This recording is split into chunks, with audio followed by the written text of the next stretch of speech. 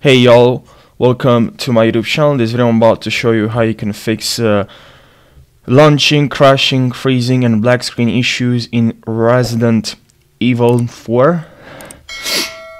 Excuse me, I'm gonna share with you what I have tested myself and it worked for me. I hope it's gonna work for you as well, guys. Just make sure you try all the methods. Actually, there's only one method that worked for me, and yeah, just make sure you try, and I hope it's gonna work for you so you can enjoy the game. I know it's very painful and very annoying, frustrating, because you have to look for ways to fix the problem instead of just playing the game. So I really hope, guys, it's gonna work for you. Make sure you leave your results in the comment section, and you can also, chat with me on Discord. I'll try to help you on Discord as well.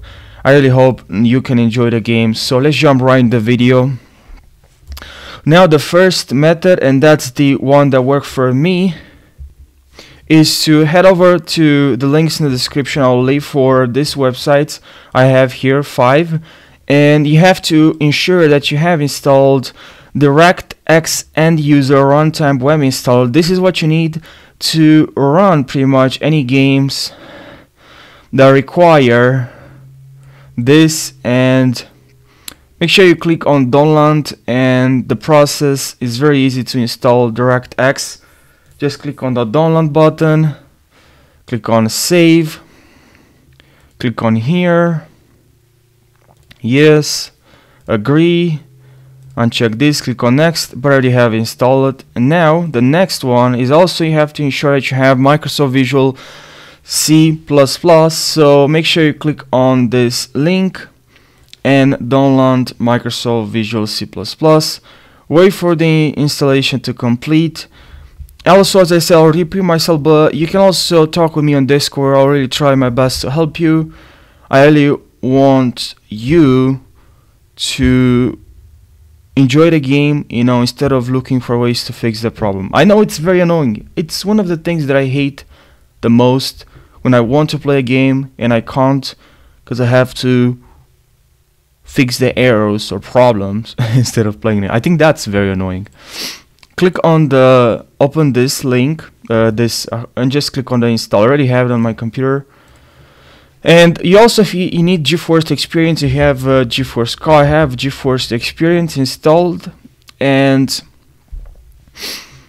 click on settings, and here if you have a GeForce Experience card, I have the 3050. This is just a laptop. I don't use it play any games, pretty much, just few.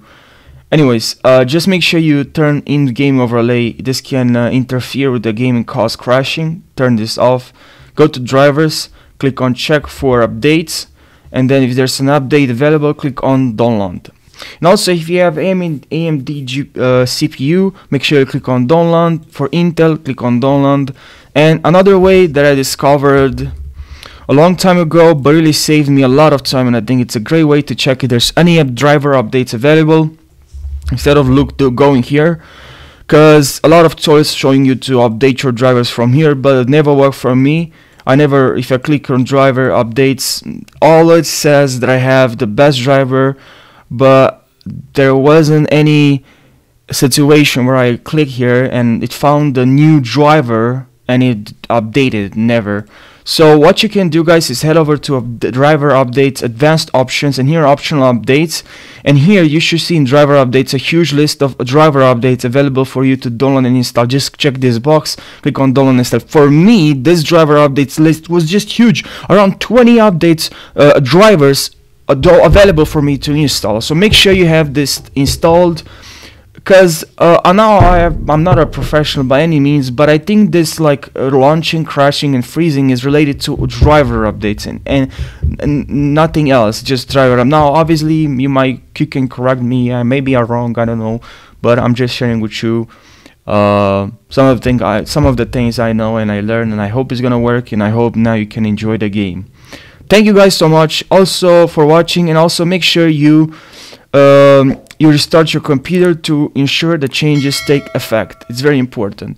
Thank you so much for watching, and I hope you're gonna have a fantastic day. Take care.